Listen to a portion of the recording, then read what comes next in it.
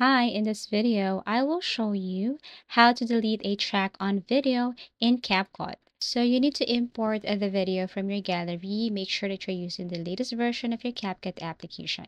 Now, let's just say you want to remove that track or music on that video. All you have to do is to tap the video and you will see this volume feature option below. All you have to do is to reduce, decrease, or increase everything. It's up to you, but of course, we're going to remove the audio, so you have to decrease it to 0.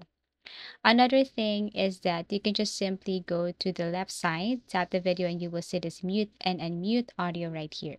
Now, let's just say you want to remove the audio from the video because you wanted to add effects. So you just have to click the video, scroll down here, and then look for extract audio feature. You just have to swipe.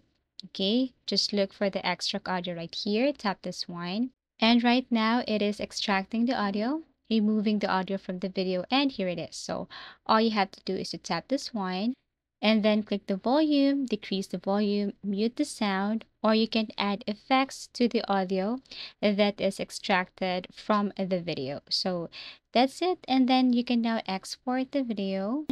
And once finished, you can see that there is no audio, or the track has been deleted from the video. So again, tap the video, go to volume, decrease the volume, or extract the audio, decrease or delete the audio or track from the video. Thank you for watching. Please do like and subscribe to our channel, and see you again in our next video tutorials.